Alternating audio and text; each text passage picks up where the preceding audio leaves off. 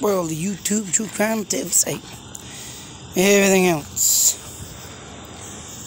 I wanted to go over a little article I found while searching some things, and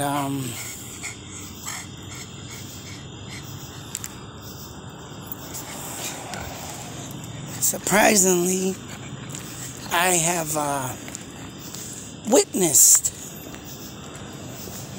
someone similar to this.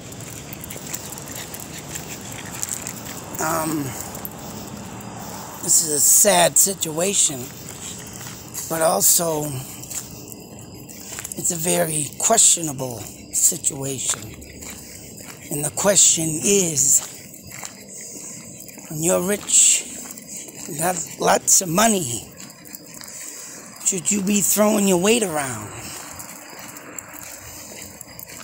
You know, some people with money like to throw that weight around, which in some cases is not a good thing. And unfortunately, this sad situation, and I don't think I'm going to show pictures of the family, but it's a nationwide story. Like I said, I was looking for something else and I stumbled across this. But we do have a situation of people with money. It's like people with money who can buy their way out of crime. Well, unfortunately, the person with money this round did not pay their way out of crime. But they were going to. Now, was this family here? Of course, now I don't know these people. I don't want to bash them too much, but it's only the truth. And sometimes people take the law in their own hands, because in this case, the person behind the murder, or let's say so, the person who killed somebody, was laughing about it. And I'm sure if anybody in their right mind got laughed at because a family member of theirs was killed. Oh, you've seen courtrooms get erupted with other family members, and they'll go right after that person. Sometimes they're lucky enough to be saved by the court officers.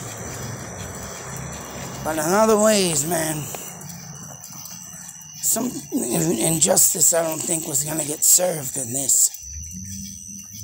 Because all I'm going to say is, when you look up the story, you can read it, but I ain't mentioning no names, because showing no pictures, they don't deserve the publicity.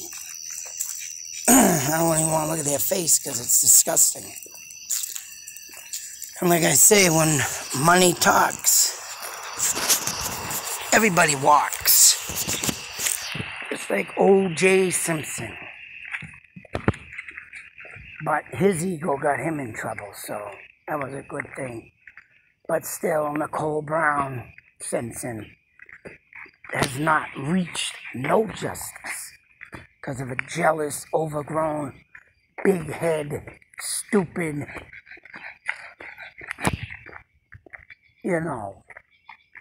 should have kept his head in the football, or hell, even movies when he tried, and just left it at that. But egos get in ways, and this is an egotistical story too. And what led this poor girl's life to be smashed into a bridge off a boat, and body found 2 weeks later, mind you. Disgusting. And of course, the driver of that boat blamed it on someone else. And the way I read it, he got charged. This person got nothing. And it's like, wow. And he's the one who was driving intoxicated, way over the legal limit. probably fell asleep at the wheel. But,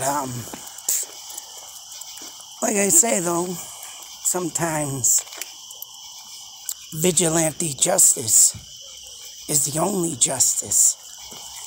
Yeah, that's right. I said that. And that's why I'm sharing this story, because sometimes people need to be taught a lesson. Because you think you got all that money and you can just do what you want and walk off a case of murder because your stupid ass was drunk. And that's right, crash into a bridge, took some poor girl's life, then laugh in the brother's face. Oh man, no one should live any easy life and just, that guy did it, and that's that. No, that's sick. That's warped. That's pathetic. But I'm glad that my thoughts, theories, and ideas, hopefully it was me, but you never know, probably wasn't, but someone that thinks like me. And I'm not saying I know who it is, because I don't, but some of these people very, very, very, very, very extremely pissed off. I don't know who I ain't no pointing no fingers that way, because say so if my kid died and they caught the killer, he was killed and caught the killer and blamed it on somebody else and laughed in my face, oh man. Yeah, it wouldn't go too well with me. Because the case wouldn't be who murdered these two people in cold blood. It would read, I did that in cold blood. That's who I am. But,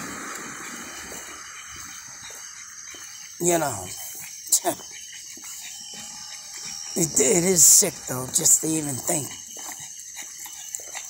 People with arrogance and egos and what they like and think they can get away with, which this person was going to get away with, just because he pointed. So it's not right, but hey, I'm glad I didn't take the turn for the worst. Another killer on the street because of their stupidity, or because, I was bored and I wanted to do this. I want to try this.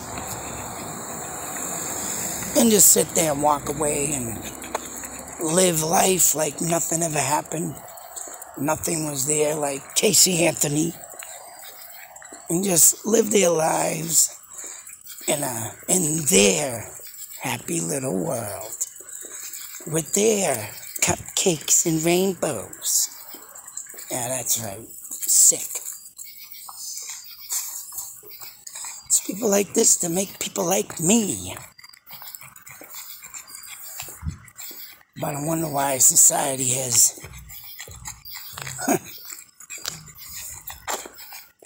put me down. Because I go after people like this and they don't like it. Because they let these pieces of shit walk free, get free.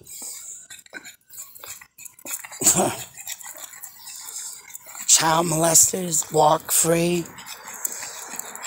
I'll just put you on a sex level. Yeah, that's it. Put you on a sex level. You'll do fine. Oh man, sometimes the world needs to do their own justice. If it's all in the right reason. But whatever, this is a sad story. I feel for the people that lost their family, but I don't feel for the smug grin on their face. No, you gotta live as long as the other person's gotta live without a family member. That's your punishment. Today's society, careless. Not everybody, but a lot of it, careless. And people like us that try and do the right thing get caught up, swarmed right smack damn in the middle. And that's right, gotta suffer everybody's BS. Or everybody's little world they have to live in and is able to live in and be happy with. That's fair to us. People that want to do good in life. People that just want to be left alone. People just, no, don't work that way. Don't work that way. I don't know, folks, I don't know about you, but sometimes I believe vigilante justice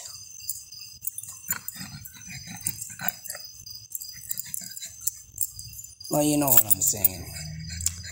Be safe. Take care. Always beware. Because knuckleheads like this can come out of nowhere and take your life. Sucks to say, man, but wow. Just sucks. Out.